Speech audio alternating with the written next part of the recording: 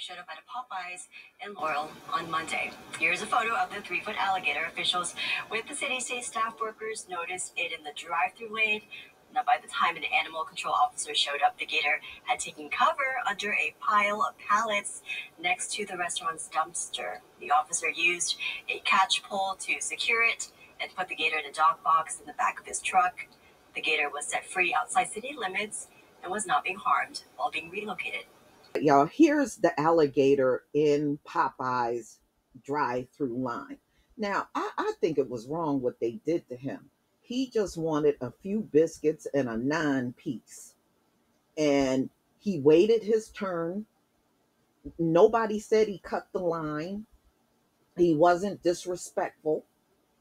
And they ran him into some stacked up pallets, grabbed him out of there and threw him back in the wild without his chicken. That's cruel and unusual punishment.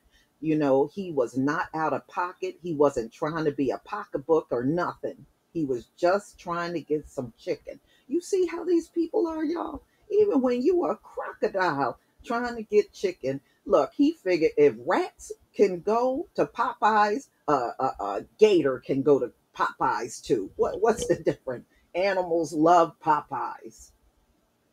So he gonna have to now go home to his mama without the chicken. His mama gonna kick his butt for not getting that chicken. You went all the way to Popeyes, made it into the drive-through line just to not get your chicken. His mama gonna kick his butt out there in them bayous. So y'all, please tell me what you think about this story. Please leave your comment and subscribe. Don't forget to hit on the notification bell, and I'll see you on the next video. Peace, family.